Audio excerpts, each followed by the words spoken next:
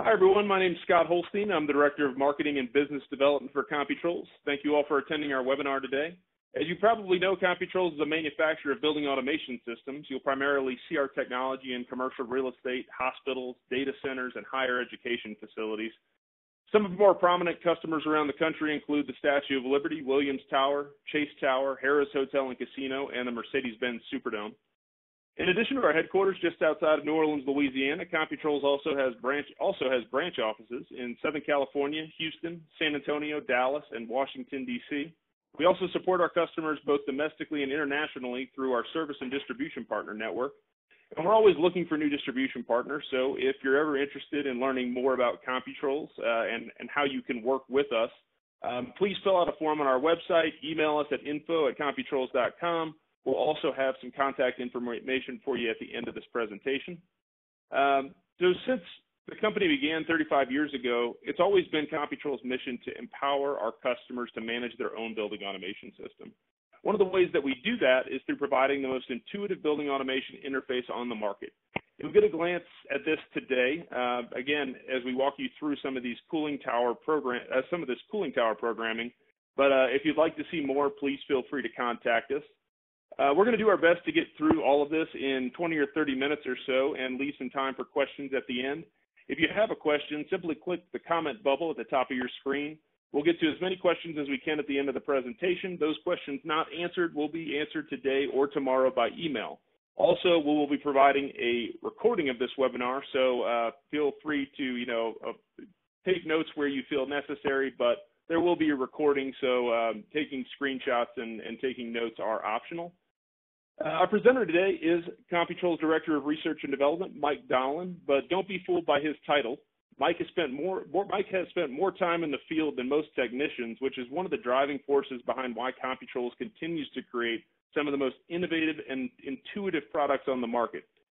Mike joined Computrols in 1989 when he created the very first version of Computrols building automation software, better known as CBAS. And today, Mike actively selects the hardware and software platforms, development tools, and technologies used in Computrols products. So with that introduction, Mike, please take it away. Thank you, Scott. Today we're going to talk about cooling tower control based on approach. This is something that we've been doing in all of our buildings for a good while now, and every time we talk about it with clients, they're very interested. So this is a webinar that we've gotten a lot of interest in, and we're really looking forward to trying to get everybody educated, see if we can't save some energy. The presentation is basically in three parts. First section is humidity theory. Now, this is something that everybody knows about humidity, but it turns out humidity is quite complicated. And today I'm going to actually spend a good bit more time on humidity theory than I had in earlier presentations. The next thing, once we get the humidity stuff out of the way, we're going to talk about cooling towers, a little bit how they work, and what this thing is that we call approach. A lot of mechanical engineers, design engineers will know this very well. Many people in the controls side of things may not know about it. And then finally, at the end, we're going to look at CBAS and how we use CBAS to control cooling towers based on this new approach. Today, I'm going to actually stress a lot more in the humidity underlying theory. On our website is an article that I wrote a while back. You can look it up at computrols.com under cooling tower approach. In it is a very concise article that lays out exactly what you need, but it doesn't go a lot into the background. So I'm going to cover a lot of background information today and see if I can't complement that article a little bit with the way I do things today. So let's start off now with the humidity theory. And just a heads up, humidity theory, and one of the things that I've really been excited about for our own technicians and clients and people we work with, our distribution partners, is getting some of this stuff out of the way. Yes, it's theory, it can be boring, but there are a lot of applications that require a really good feeling for humidity. So today, you look at the bottom, we're doing cooling tower programming, but also optimum start. Optimum start, to do it well, requires humidity calculations. That Monday morning early start mostly has to do with latent heat. You have to remove humidity and cool, whereas in the other days you just cool. Enthalpy control, this is a fancy word for if it's really nice outside, blow in a lot of fresh air. And humidity control itself, just straight up controlling humidity in medical facilities and all that really require tight humidity control. So all of these different types of control strategies are based on humidity theory, and having a good fundamental grasp of it will really help you do that. But today we're going to stick to our cooling tower programming at the end here. So humidity theory, there are all these numbers. We show temperature, dry bulb, wet bulb, relative humidity, absolute humidity, dew point, enthalpy, all kinds of different numbers that are just different ways of describing the same thing. Basically, we start with air and water vapor in it, and we can use a lot of these different metrics to get a further description. So two key humidity concepts that I'm going to go over today. The first one is the maximum humidity in air depends on its temperature. So humidity would be simple if we would just take a volume of air and evaporate water vapor into it, and it would become saturated, and that would be it. That would be quite easy to calculate, describe, and get a feel for it. But what happens is the air can hold different amounts of water at different temperatures. That's what makes it complicated. So we really have to get a feel for that. The second concept is when water vapor evaporates from water, the water that's left behind is cooled. We call this evaporative cooling. This is the theory of how cooling towers work. And many other things work on evaporative cooling as well. So we want to make sure that you get a good grasp of both of those concepts before you roll up your sleeves and start doing logic on cooling towers. So let's start with that first one, humidity versus temperature. So in all of the examples today, we're going to be working at atmospheric pressure. The equations that govern humidity are complicated enough, and they do depend on pressure, but typically air pressure around atmosphere has no effect on it. So we're always going to see that one atmosphere. You can just sort of ignore it from that point forward. Relative humidity, we're going to, in this example, keep at 100%. We call that saturation. It's 100% relative humidity, which means the air cannot take any more water vapor. It is completely saturated. So I like to use this little bucket example. Here we have a bucket, and we've written absolute humidity. That's absolute, not relative. It's how much water is in the air, and we've got 21.6 grams per meter cubed. That's at 75 degrees. If I go outside and it's 75 degrees, a cubic meter of air can hold 21.6 grams of water. Now let's look at warmer air. We warm that air up to 85 degrees. Well, guess what? That same cubic meter of air can now hold 29.4 grams per cubic meter. So just a 10-degree increase in the temperature of the air, it can hold a lot more water. So this concept of air holding different amounts of water vapor really makes humidity complicated. So saturation increases with temperature. Let's look at a little different way of dealing with it. So now we're going to keep the absolute humidity constant. So back to our bucket of water, 75 degrees, and we have 17 grams per cubic meter of water in that air. That's 80% humidity. We're 80% of the way of saturating that air. Now let's warm that air up, and this time we won't actually let any more water get into it. So at 85 degrees, we have the exact same amount of water in the air, but our relative humidity went down. So in cool air, that 17 grams of water constituted 80% relative humidity. At warmer air, it drops down to 58%. Now, this is counterintuitive. You say, wait, the humidity goes down, but it's the same amount of water. yes, the absolute humidity is the same in both cases. The relative humidity, that is relative to how much that air could hold, actually drops because warmer air can hold more. So relative humidity changes with constant levels of water vapor. Again, this concept is a bit confusing, so we want to make sure everybody has that before we move on. So relative humidity, summarizing, the relationship between it and comfort is well understood. So, why do we even use the term relative humidity? Why don't we just deal in absolute humidity? Wouldn't it make our life easier? Well, if someone came to you and said, hey, is it comfortable inside? And you said, well, there's 17 grams of water per cubic meter. You'd say, well, I don't really know what that means. Is that comfortable? Is it sticky? Is it dry? So relative humidity is used because everyone understands at any temperature that 90% humidity is uncomfortable and 50% humidity is comfortable. The relationship between relative humidity and energy is poorly understood, and that's a lot of what these lectures based on humidity are all about. Calculating, how much energy you use, for example, to dehumidify air, or how much energy is gained by evaporating water vapor from air. That's poorly understood. That's not why we use relative humidity. And it's mainly confusing because of the concept that we just covered. So now we're going to look at evaporative cooling. So we take our bucket of water back outside and we have dry air. Eventually, that bucket of water starts to evaporate. The remaining water that's left behind after evaporation is cooler.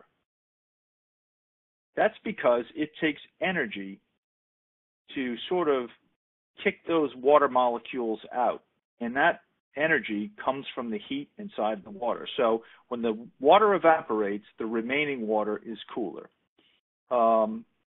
Let's take a good example of evaporative cooling. I call it the human HVAC system. That's right. Your body has its own built-in control system. It likes to be at a particular temperature, and we have a built-in HVAC system to help us do that.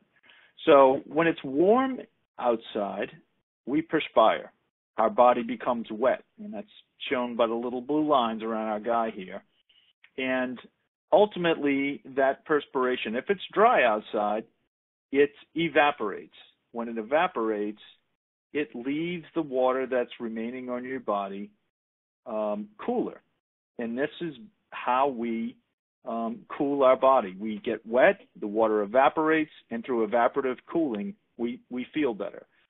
You can imagine if it's a summer day and you're in a swimming pool, and you get out of the swimming pool and you're completely covered in water, you feel much cooler than if you didn't have that water on you. It's not because the water's cold. It's because the water's evaporating. If you were wet and stood in front of a fan, you'd even feel much cooler. On a hot day, you might even be cold standing in front of a fan wet. So our bodies use this evaporative cooling to run efficiently.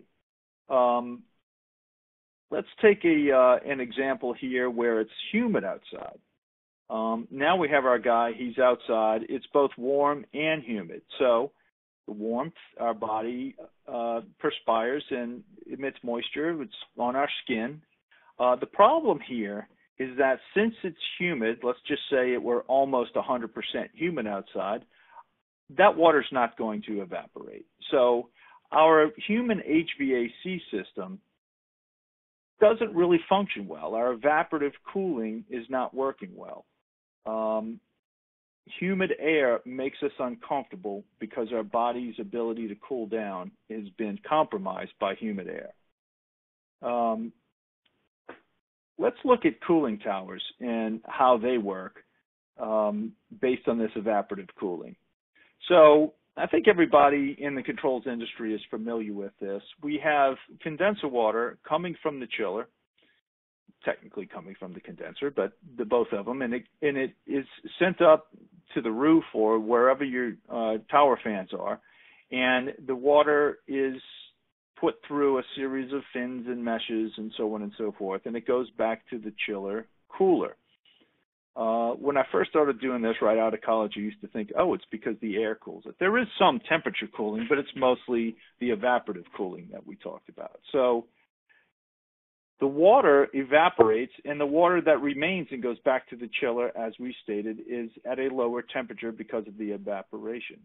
We get some cooling with no fan at all. But just like on that summer day, if you were wet and came out of the pool and you stand in front of a fan, it promotes evaporation. And so if we turn our fan on, we actually get more cooling. And if we turn the fan even more, we get even more cooling. So modern towers usually have VFDs on them, so we get a continuous amount of cooling. Max evaporation with fan on high. So fan energy produces evaporative cooling. The more energy we spend on fan, the more evaporation we get, and the more cooling we'll get. Here we show the fan running, and we're going to take an example with some actual numbers in it. So let's just say we had 95-degree water coming from the chiller, and outside it was hot on a moderately dry day, 50% relative humidity. We can calculate that the wet bulb temperature is 75 degrees. Now, wet bulb, for those of you who don't know, typically when you say temperature, you're talking about dry bulb. You simply take a temperature sensor and you stick it out in the air and it measures the temperature. A wet bulb would be if you wrapped a wet cloth around that temperature sensor and it would experience evaporative cooling. That wet cloth, the evaporation would cause evaporative cooling. So wet bulb is always less than dry bulb. It's the temperature plus the evaporative cooling. So in cooling tower programming, wet bulb is the number that we really want to focus on. It is the humidity description that best relates to what we're trying to do here. So these numbers are easy. Let me quickly show you one of my favorite calculators that I just came across on the internet. Get it on the screen here. It's by a company called Mitchell Instruments. I don't know these guys, but they have one of the coolest calculators here. So what I like about it is you can know anything and from that calculate anything. So here we have relative humidity.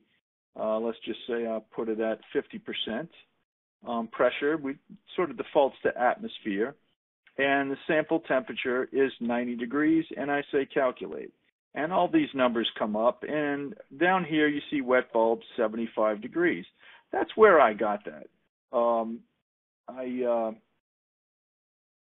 I got this 75 degrees right here from that calculator. So given the dry bulb, the relative humidity, we get our wet bulb. So now we want to try to figure out what can we do, the best we can do to reach our set point. So here it says a set point for our chillers is 83 degrees Fahrenheit.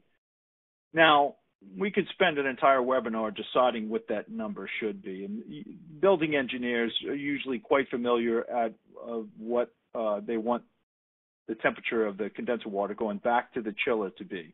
Newer chillers can take actually very low temperatures, and they're quite efficient when you do that. But 83 degrees is a common number that you would see as a temperature set point. What we're saying is we want to send 83-degree water back to the chillers. So can we do it? Approach, in which you'll see some graphs and all later, right now we're just saying is 7 degrees. We can get 7 degrees away from wet bulb temperature. So a wet bulb is 75. 7 degrees away from that is 82. Yes, we can make 83-degree water. We could make it 82, and we'd be right at the limit of what this tower fan can do. So that's the concept of approach, is that given your outside air conditions, you actually calculate what you can do condenser water-wise back to the chillers. And as you'll see later, the main point of this is that if you can't reach your set point, stop trying, because you're just wasting fan energy. And we'll see that later. So there's no problem here achieving set point. Let's take a different example.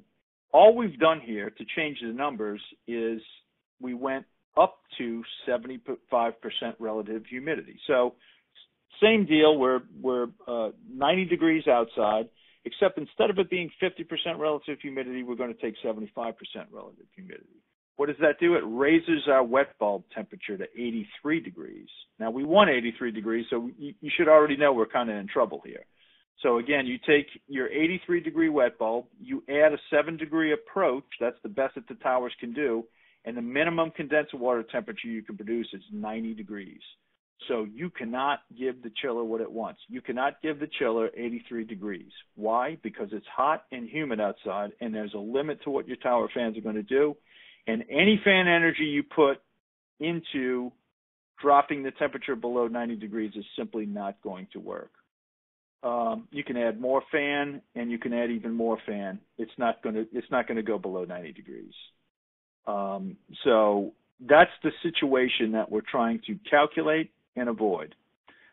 Just for fun, let's just go ahead and say that the relative humidity is 100% outside. Now that is unrealistic that it would be 90 degrees and 100% humidity, unless of course you live in New Orleans like we do. Actually, 100% is, for reasons I won't get into, is hard to reach during the hottest part of the day. So it's unrealistic, but I do it really just as an exercise, because one of the things that you'll notice is that the wet bulb temperature is equal to the dry bulb temperature. What you're saying is at 100% humidity, no evaporative cooling can take place, right?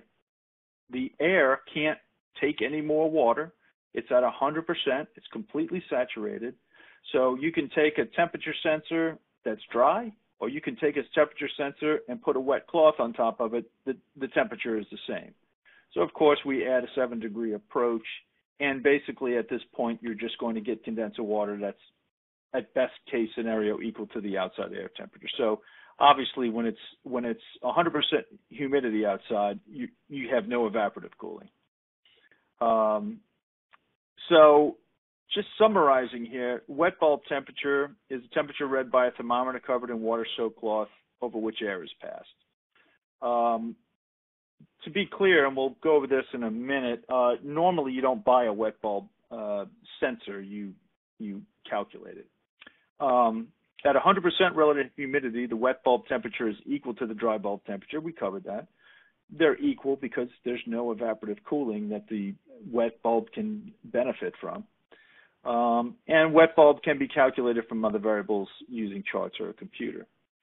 So over on the right, we start to get into cooling tower efficiency. And those of you might be having nightmares from high school algebra at this point. You can calculate, in the prior examples, we had been using a 7 degree approach. That's just a rule of thumb number that, when in doubt, throw in 7 degrees. That's very, very typical. But well-designed cooling towers can do better than that, and poorly designed cooling towers don't do that well. I say designed, maintained, all of it. There's different performance of cooling towers.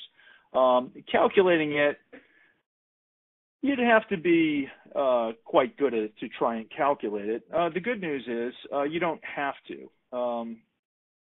In CBAS, one of the things that we've been doing since early versions of our software is we save historical data on every point all the time. You don't start a trend or whatever. So the condenser water temperatures, both going into and coming out, the outside air temperatures, the fan status, all of it is being saved. You can simply look back through the history and you can determine how your cooling towers perform. And we'll get into that in just a second. I did want to just cover this. Mechanical engineers have seen this before. They call it the psychrometric chart. Even the name of it is complicated. The main part that I wanted to go over is how hard some of these numbers are to calculate. The relationships are nonlinear. And for those of you who are not quite familiar with that term, us computer math nerds are quite familiar with the term. A simple equation like you learned in high school, like y equals mx plus b, would be the equation of a straight line. You can calculate it with a pen and paper. If you were to chart it, it would be a straight line, and therefore it's linear. You can see from this chart that they're not linear. There's these big red swooshing lines and all. They're not very easy to calculate.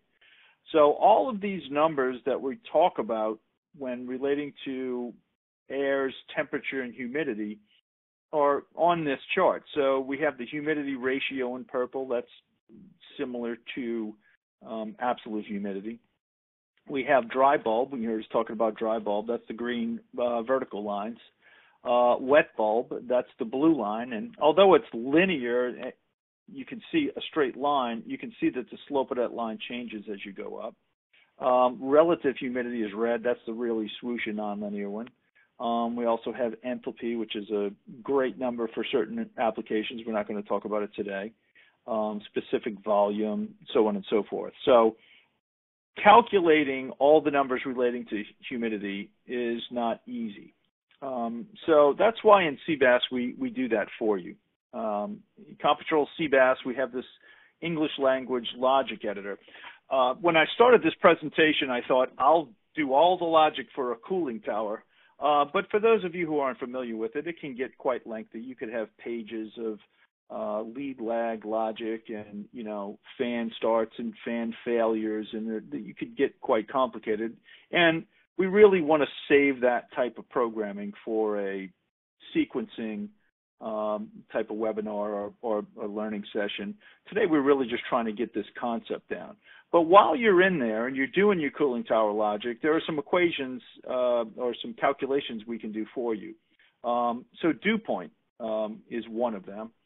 And you can see basically you calculate dew point given dry bulb and percent RH. Most of the humidity calculations we do for you take those two numbers, dry bulb and relative humidity. That's because that's the types of sensors that most people have purchased and installed. So if you have a temperature sensor and you have a humidity sensor, you can calculate dew point. We can go over what dew point means. I think a lot of you know what that means. Dry bulb, we can flip that around. We can calculate dry bulb given dew point and percent RH. And in some of the other lectures I'm going to do, I'll tell you why you would want to do that. And enthalpy, another great humidity number that can be used in a lot of situations. And finally, wet bulb. That's the guy we're looking for. We can calculate wet bulb given dry bulb and percent relative humidity. So as we spoke before, you're going to want wet bulb to calculate your best condenser water return temperature that you can achieve given approach. So how do we go about getting that approach number? I've been just plugging in 7 in all the examples, but let's look at it on a chart, and hopefully the chart doesn't confuse anybody. But here we have condenser water temperature to the chillers in green. So our axis over here, it starts at 92 and it goes down, and I'll cover that. We've got percent speed all fans in sort of an orange here, and we have high wet bulb day. So a lot of the things we're doing now in our upcoming software, we do a lot of machine learning. We find it easier to simply run systems in a way that may not be optimum and collect tons of data, and then just go back and look at the data and produce the model from that. It's much easier to just play with it, see how it works, and then decide how we want to change that behavior than it is to try and calculate it from scratch. And that's what we're doing here. We want you to use CBAS as a tool to graph, just like we do an optimum start. When you start a fan, you see how fast the temperature drops before it reaches set point, and you plug in one little number. Don't calculate that number. Just play with the equipment and see what it can do. So this big green arrow here, that's the what we've been calling the approach. It's the difference between the condenser water temperature and the wet bulb. So what you want to do is you want to wait for there to be a high wet bulb day. You actually want to try to take the cooling tower fans above what they can do. That's why we want to wait for a high day. We don't want to actually meet the condenser water temperature. We want to push the fans beyond that limit of what they can actually do. So the way we do it here, we start with, and the orange axis is a little confusing, is over here. We start with our fans running about 50%. So we're going to kind of go on the left-hand side here, and we're going to move to the right. So at 50% fan, this is all fans running on VFDs. We're running them at 50% of their speed. We have a condenser water temperature, return temperature to the chillers of 92. So obviously when we give it more fan, we're going to produce more evaporative cooling. That temperature drops, and you can see it drops here to about 91. And we keep going, and somewhere around 75% fan, we hit this dotted line. This dotted line is the line that the condenser water approaches but can never, ever pass. And that, I think that's where the name comes from, approach. So at around 75% fan, we've achieved all of the evaporative cooling we're going to get. If you continue to let the fans ramp up, and here we show it going all the way to 100, we're just not going to get anything for it. We'd be better off stopping at 75%. The problem is, the first time we do this, we don't know that, in this case, you can see from 80 to around 87. It is indeed around a 7-degree approach right here. We don't know when we start doing this that 7 degrees is a magic number. It might be 6 degrees, it might be 8 degrees, but you should take a high wet bulb day, run your fans up to full speed, and just see how close you can get your condenser water temperature down to your wet bulb. And once you do that, then you go back into your logic and you plug that number in. So you use CBAS history to determine your best approach, which would be 7 degrees. It could be that you have an 8 degree is the best approach you can get, or a 6 degree is the best approach you can get. In this case, it's 7 degrees. And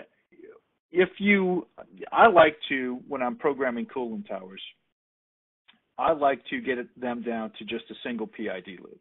That is, hopefully most of you are familiar with PID control loops. It basically takes 3 numbers: the output, in this case the fan speed, the set point, where I want my condenser water temperature to be, and the feedback, where the condenser water temperature actually is. So you just move the output until the input meets set point.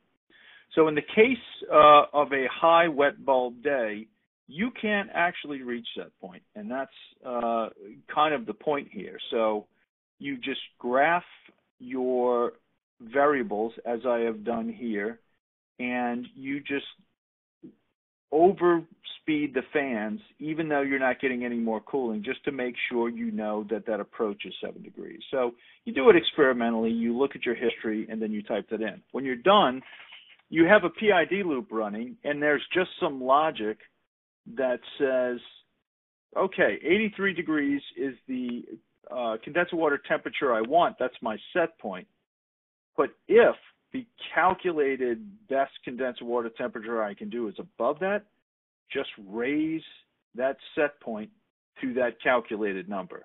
That way, you will not run your fans higher than their usefulness is. So in the case here, once again, if we had that logic and we had, let's say, an 83 degree set point here, our fans would get up to around 75%, and then they would just flatline. So rather than running the fans at 100% all day, we would run them at 75% all day, and we'd get the exact same condenser water temperature return to our chillers. That, over time, is a very significant savings in energy. So that is basically the point to it. And again, rather than go through all the logic, because every chiller cooling tower installation is different, the logic varies. If you understand the concepts, that underlie that logic, you'll be able to do this. So just summarizing, calculate wet bulb. Experimentally figure out your best approach. If you don't want to go through that trouble, just use 7. That'll be pretty close in most cases. Set your condenser water set point to where you want it to be, and simply, if that best calculated condenser water temperature is above it, just raise your set point to that number, and the PID loop will follow that, and it will not overrun your fans, knowing that it can't actually reach it. So best to use a PID loop to control all fans. Use a condenser water temperature set point that is best for your chillers. Calculate the minimum achievable condenser water temperature. Reset your set point accordingly. And that basically is tower fan controls based on approach. Here we have an email address for any information. Of course, our phone, and the related article is mentioned here that is much more concise, doesn't go into a lot of the theory, but just gives you the exact logic statements and so on and so forth that you can use. Thank you very much for your time. Thanks so much, Mike. We really appreciate it. Very educational, really good information. As Mike mentioned, we have a lot of really good information on our website as well. If you go to Computrols.com and then go to our news and events section, you'll find a lot of educational articles. Also recommend signing up for our newsletter to kind of keep up with the latest and greatest information we have coming out. Keep the information for our next webinar. And we appreciate you all joining us today. As I mentioned, a recording of this will be sent out shortly, and we hope to see you all at our next webinar. Thank you.